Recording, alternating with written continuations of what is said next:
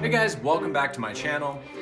In this video, I'm going to be drawing Leonardo from the Teenage Mutant Ninja Turtles. And somebody in my comments on my last video asked, can you use this method on drawing a Ninja Turtle? So, and the method I was talking about is just your structure lines when you're drawing from imagination. So I'm just going to do a quick structure of Leonardo, and then I'm going to render it. And yeah, you can kind of see, you know, how I might approach just drawing a random character or something like that. So obviously I'm going to start with the head. I'm going to think a little bit about my pose.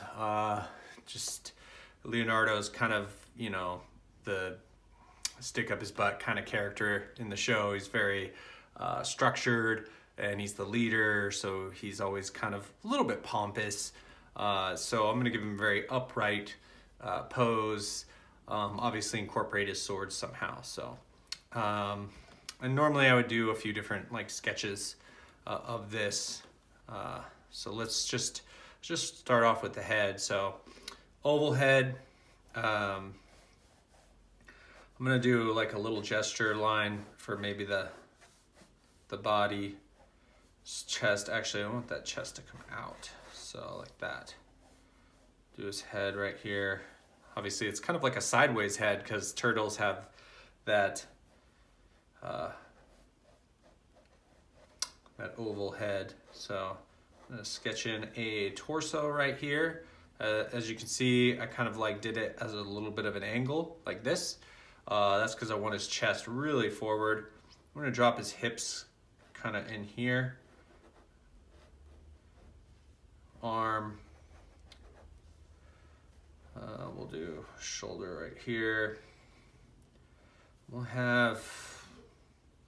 gonna have one arm kind of coming up like this. And I'm gonna have his sword, I'll have him with one sword behind his head. So, kind of like that. Just a square for his fist. Might even do the sword hilt kind of coming up behind him. Just put that in there real quick. This arm. I'll have this kind of just coming out like that. Yeah, maybe across. I don't know. We'll see. Let's see. Coming across. I don't like that. I don't like that. Coming across like that. I think I'll do just more of a natural thing like this. Kind of a wide stance. Draw his pelvis in there.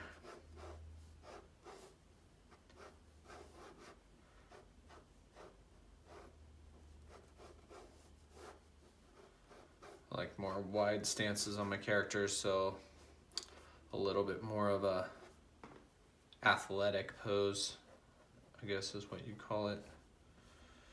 And then I have his head angled down like this.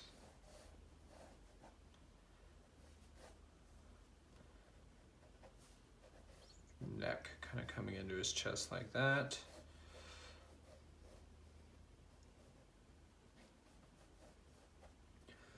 And yeah, call that good.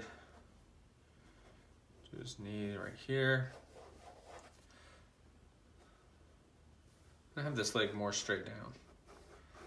A little bit more straight down.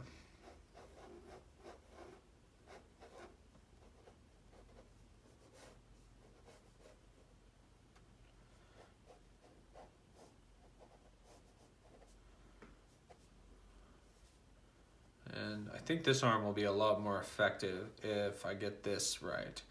I'm gonna have his hand really angled and like that. Then that kind of gives his sword no real place to go. So I gotta make sure the angle of the sword just coming out at you a little bit, like in front of his knee.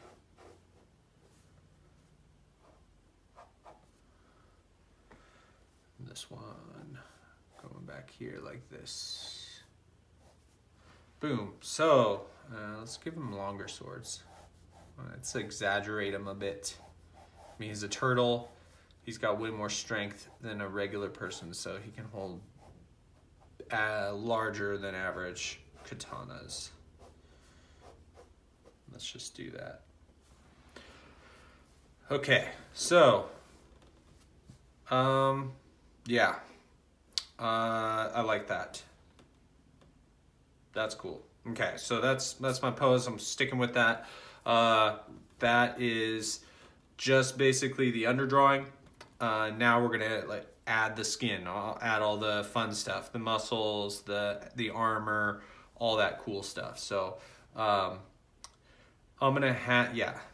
So now it's kind of a point where I get to like, this is the fun part. Like this is the part where you get to add a ton of cool stuff on there. So what kind of armor do I want Leonardo to have? He's obviously got to have the sword things, like his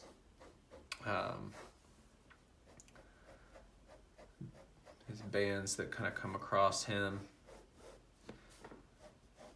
Give my turtles a little bit more of a jawline than like the cartoon turtles.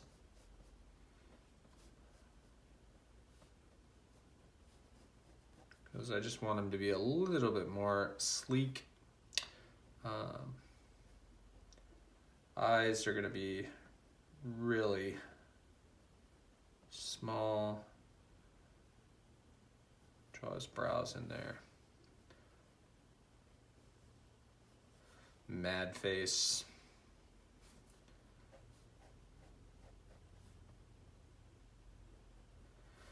His brows come up above his bandana. We're gonna do a big ol'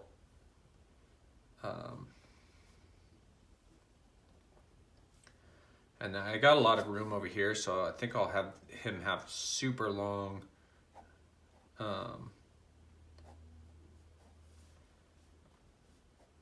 like ties that kind of float behind him like this.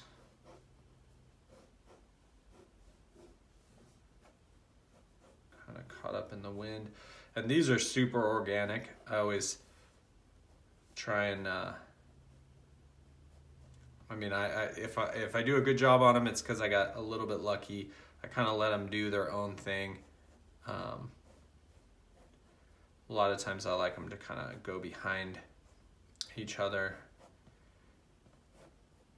Have a couple sharp angles on one. Like that. And those are super long, obviously exaggerated, just cause I can make that choice and I get to do whatever I want. So this hand, the thumb is in front right here. He's got three, actually I think they only have 2 fingers. 2 fingers is so weird though. I'm gonna give him, yeah, should I give him 3? Whatever, I'll give him 2. Seems like it would be really hard to hold things with just 2 fingers though. But let's do it anyway, because that's the way they're done.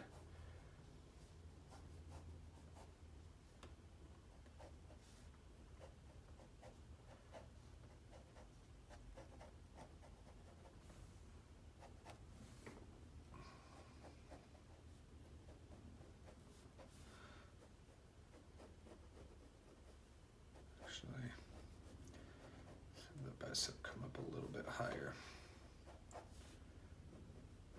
So this is just, you know, drawing for years. You kind of get an idea of anatomy. This kind of, I give him a really like high-waisted. I'm gonna have 2 plates coming in on his hips right here on this side, and then a really long kind of like samurai plate coming down low like this on each of these legs. And then a big old belt buckle, and I might do a wood texture on this thing. We'll have the this be like big old cloth, loincloth slash diaper thing. Loincloth.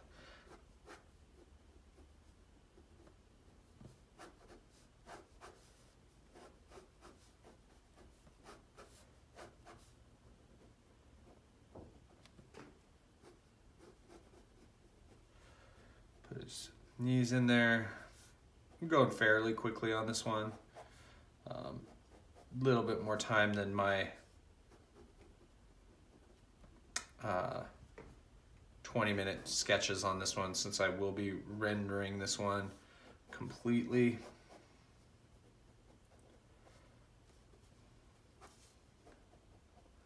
It's got those two big toes. Give him bigger feet because you want him to have a good balance.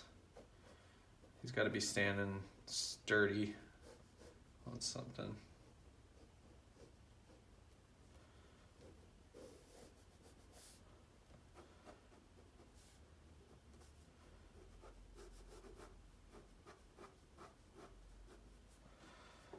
Okay, chest plates coming across here like this. Throw some muscles and ribs in there. And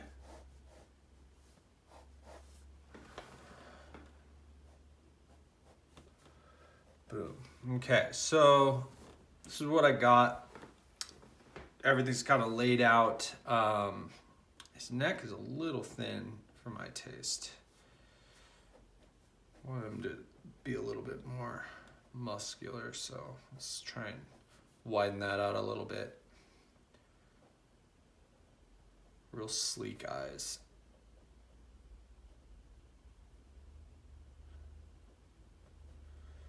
Lots of wrinkles in his bandana. Give some edge to that over there. Kind of wraps around his head. Might fix this eye with some white. I didn't want it to be that big, but once I start adding shading, I think that'll really make that sit back a little bit further.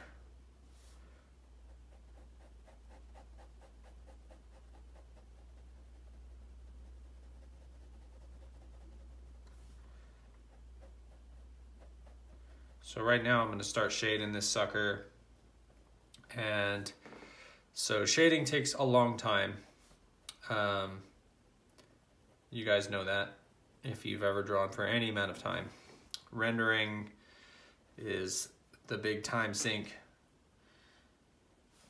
So let's just get to it. You guys can see, I mean, you get a gist of the drawing at this point, how all those structure lines and everything trying to kind of help me piece this guy together. That tricep needs to end a little bit shorter because it is sucked up into him. So at this stage, it becomes all about, you know, executing a good light source, and yeah, as far as the, you know, taking it to that next level, always get to this point, and it is the benefit of doing those structure lines where you can see if you're actually going to like the drawing or not. So if I didn't like this pose, I would just scrap it and start over again. So I do like it. The only thing that's bugging me a little bit is this arm over here. I don't know if it feels like, it feels really stiff, which isn't too bad. I mean, I don't know.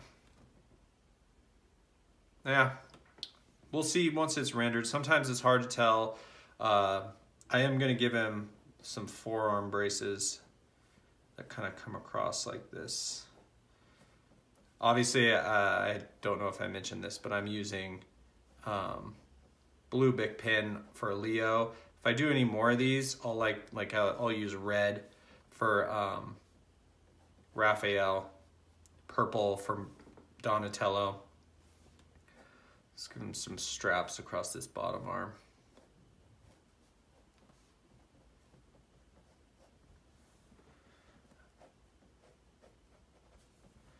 And it'll be kind of a theme, which I think will be kind of cool.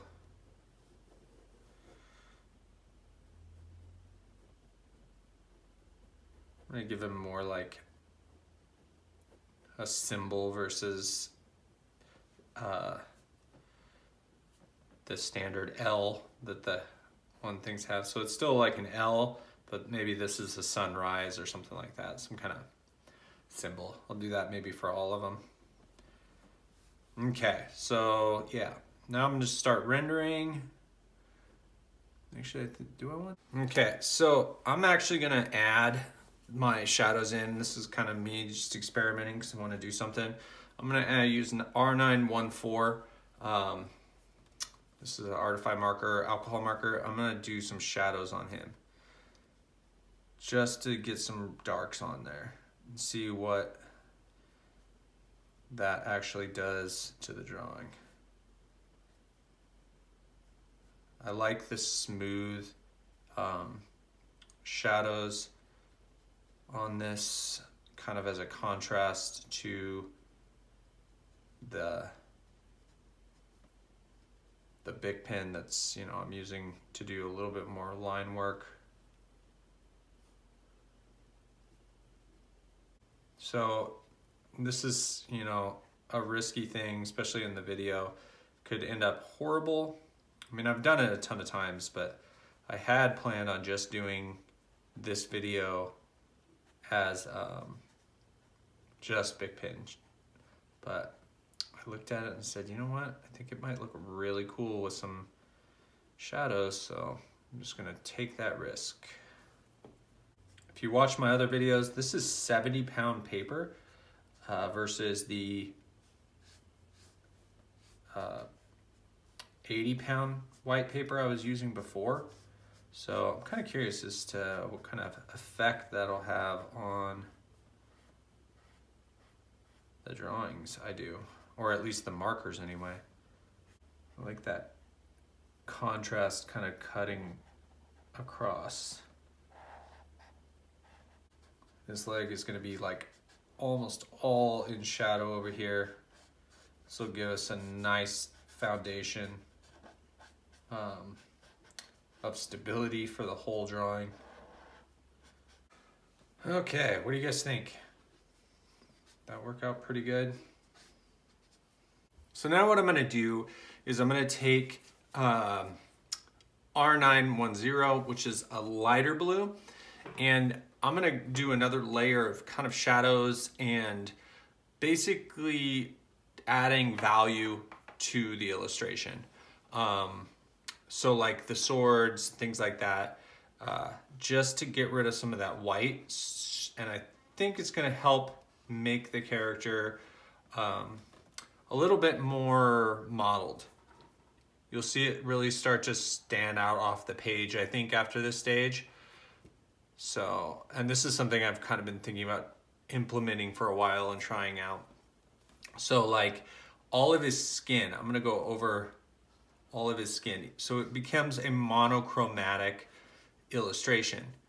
Now when I work on tone tan paper, which if you follow the channel, I work on that a lot. This mid-tone, this kind of middle tone is always on the paper, which is a great tool to help you get a full value range on things. If you're working on white paper, doing a method like this can help immensely. So let's see what this kind of does for the drawing. I think it's going to help quite a bit getting that skin color kind of established. And I could have, if I did a full color drawing, this would just be green. But since I want this to kind of be like just a monochromatic illustration, I'm going with another blue. So That helps quite a bit already. Now I'm gonna kind of go over next to some of these shadows with it as kind of another level of value, especially on these little things. I'm leaving some white on there though, because I don't want to get rid of all of it.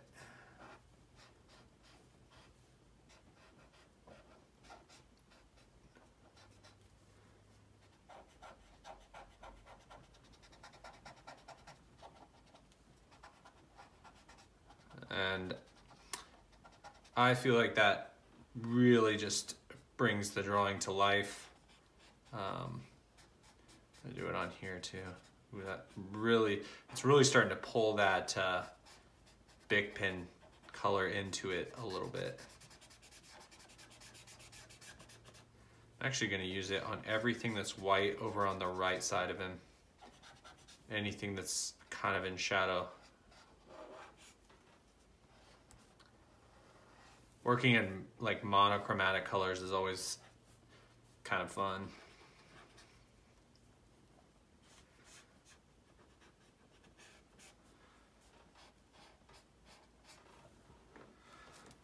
Definitely has a different aesthetic to it for sure. Okay, that's kind of cool. Okay, so got that done. Now actually what I've realized is some of the stuff I want to go full dark on, like the handles on his sword. I think we need a little bit more contrast on this guy. Now that we've got a full kind of rendering going on, I'm gonna do the straps across his chest all the way black, or as dark as we've gone. This isn't actually the darkest. The BIC pen actually goes darker. Do like a line around this thing. And then I'm gonna do these. The edges of these are gonna be all the way dark.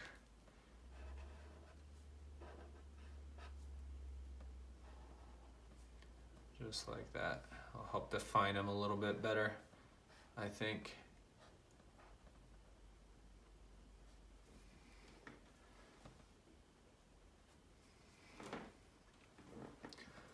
And then these little bands right here, I'm gonna make dark too.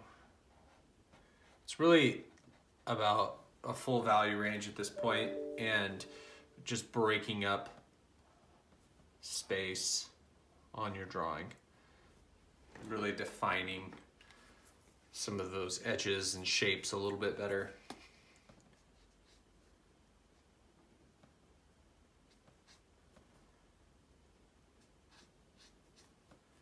Just like that.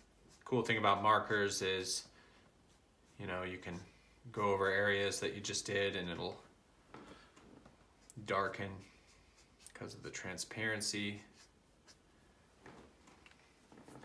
Let's actually do some shadows down by his feet real quick. This will help ground him quite a bit, I think. And bleed these out a little bit.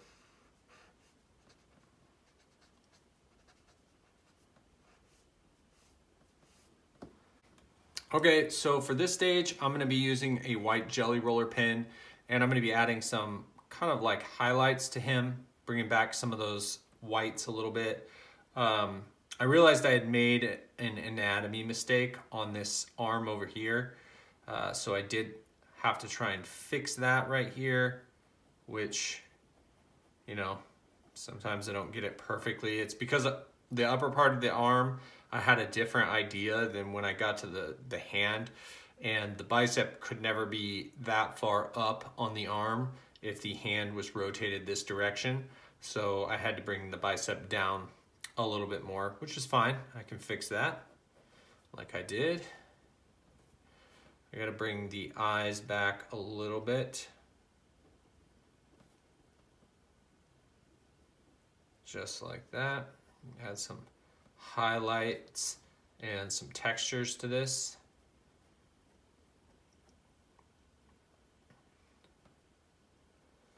The mask.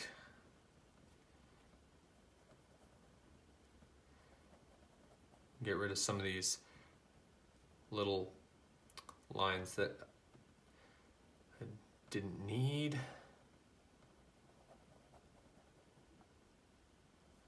I don't want to get rid of them all of them though, because I like that texture that's in there.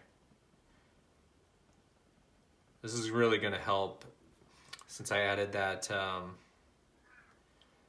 that other blue color, the lighter blue. This is going to really start to add a full value range to the illustration, especially on these high points where light is touching. It'll be pretty subtle too, which is, I always like. I like subtle.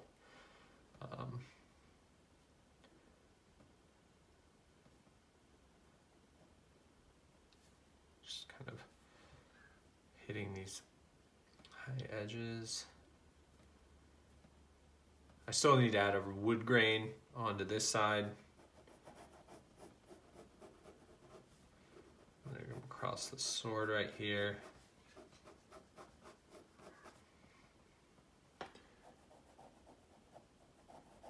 See how I can just erase those unwanted scribble lines a little bit. Don't want to get rid of all of them though, just because, I mean, like I think I've said this before, I like loose, kind of rougher looking artwork. I like to see the artist's process in artwork. I think it just adds something in today's day and age where everything is so clean and, you know, it's just nice to see stuff that's hand done.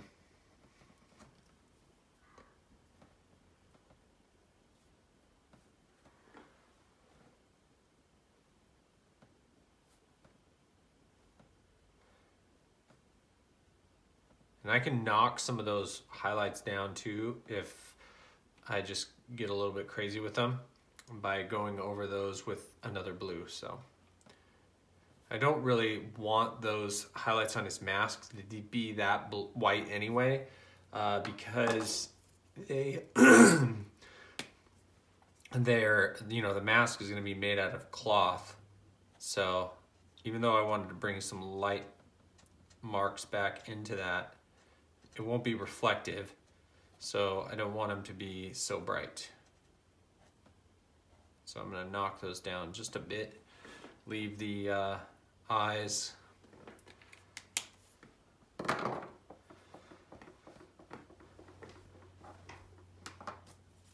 So now I'm going to kind of show you guys how I do a wood grain, and I've done this like so many times. On trees, fantasy trees is where I really started working on this. And really it's about going in and out of like dark cracks. So I might do a little crack like this, and then on certain parts of it where the wood separates a little bit more, I'll add some little swirlies in there. And then a lot of just little texture lines. It's really about just kind of feeling your way through it. You don't want to compete too much with your main dividing cracks with those smaller ones. And on the outsides, real light kind of scribbles and just etches in there. I need that to recede back a little bit. Sometimes there might be a big hole, maybe you took a sword slash or something in there.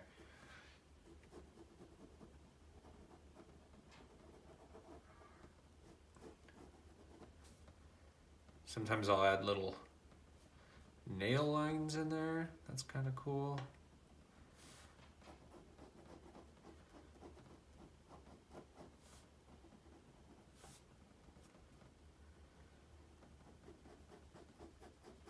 And you can see that just really added like a nice wood texture to that leg plate.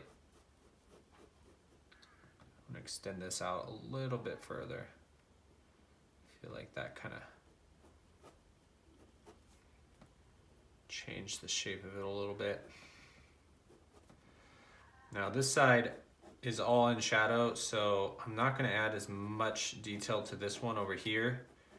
I like that it's kind of subdued and kind of off. This whole right leg and this side of him kind of blends into each other. It doesn't compete with like the main area. I'm gonna add some kind of like skin texture, I think, to this leg over here. By doing that, I can take some of these scribbles and kind of make them look purposeful. And I think on this right side of him, I'm going to add a little bit more definition.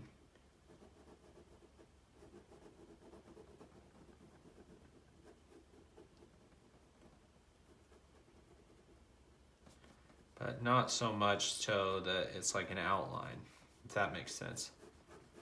Just give a little bit more weight to that right side of his body.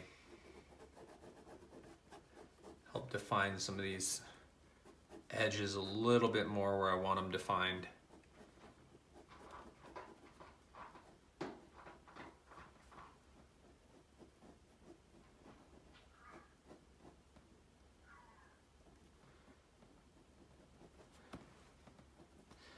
Now we got another kind of wood, these little wooden things over here. A little swirly in there, some cracks. Again, just those little textures. Careful not to get too scribbly like I just did. Again, over on that side.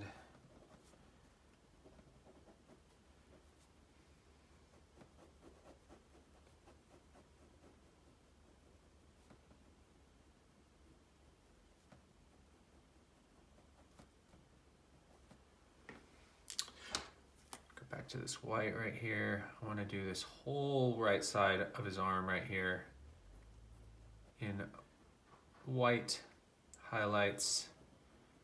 I'm gonna have this come through here because I feel like I got some a little bit too dark on this edge over here and it's not making the lighting look convincing on his arm, if that makes sense. Okay, so now I'm just doing up some final finishing touches on this, blending out some of these areas where I want a little bit more like gradation, just making it a little bit more round. And I'm pretty happy with the way this one turned out. I haven't done like a fully monochromatic drawing like this yet, so this was kind of actually a fun I didn't intend to do this, to be honest, from the start of this video. I actually was just going to do only BIC pens, but I think adding the markers and doing a full value scale just added a lot to it. I mean, the BIC pens still show through. They look cool. But I think adding those markers really like took this one to another level that I wasn't really expecting. But anyway, yeah, I think I'm gonna do Raphael next because that'll be such a like contrast to the blue if I do the whole thing in a red monochromatic look. So yeah, but need to tone that down a little bit over there a little bit. Shouldn't have that. Looks like a kind of an indentation in his arm, and it shouldn't. Should just be like a surface. That's what can happen if you get a little too harsh with some of your shadows where they're not supposed to be. Get rid of some of these little lines in here. You can even crosshatch a little bit with the jelly roller pen. It'll extend that vein down a little bit right there. Maybe attach that one right there. That one down. But yeah, so that's pretty much it for this one. It this was kind of a fun, like I said, fun surprise for me as well. I didn't intend to fully take this one this far, but I really like the result. Always can't fail, or it's always fun having or doing Ninja Turtles. They're always a fun character to draw. I don't know why that is. Like I said, I think earlier, it's more like the nostalgia for me, coming back to something I loved so much as a kid. Add a little highlights to these little pins over here. Just like that. But yeah, so that's it, guys. Hope you liked this video.